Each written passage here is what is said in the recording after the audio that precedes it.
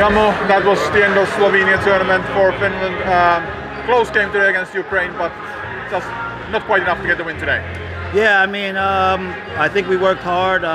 We came out and played hard. I think coach is trying to experiment with rotations and stuff like that, which is good for us to figure out, you know, how we're best fit. But I think like we came out in the first half on a strong foot, and then they came out in a bit in the second half. But we played hard, and we learned something from today. And if you compare to the way that we played against Italy yesterday, no, Slovenia yesterday, there was totally different look to the team and the way that the team felt and played, and just the energy. Yeah, for sure. I mean, we played Susijengin style. We came out and played with courage. I think last night it was a bit tough because we found ourselves on the back foot, and the worst thing we could do was stop fighting, and I think we stopped fighting at times.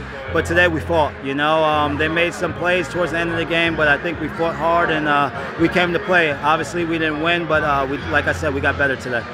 So 3 games over here, what does the team take away from here? What do you have to improve to get the wins next week against Ukraine? I think we go in, obviously we finished on a better note than we started, so that's a good thing for our confidence. I think also just having some more game time, you know, for guys like me, some of the other guys, we're not used to playing for the national team, so this is new to us and giving us court time, and obviously for coach it's good for him to experiment with different groups and figure out, you know, who plays best with each other. So I think all in all, I think we took a lot from this, you know, team chemistry and camaraderie.